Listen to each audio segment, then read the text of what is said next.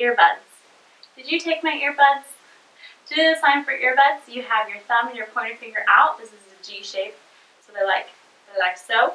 And then you take those and you put them to your ear, like you're putting in earbuds. If your baby learns to sign earbuds, I don't know if babies can have earbuds in their ear. That doesn't seem safe to me at the moment. But we have earbuds around our house, and sometimes our kids take those, so we're always asking where our earbuds are, and then we find them in random boxes. Throughout these videos, you're probably going to see that lots of things get taken from us when we're children. All right. As you're consistent, your baby can start to make the association and then start signing.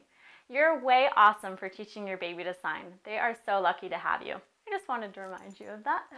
Please let us know if you found this video to be helpful by clicking like or giving us a thumbs up.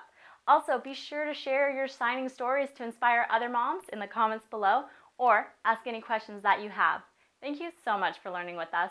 I'm Adelaide with NotAnExactScience.com.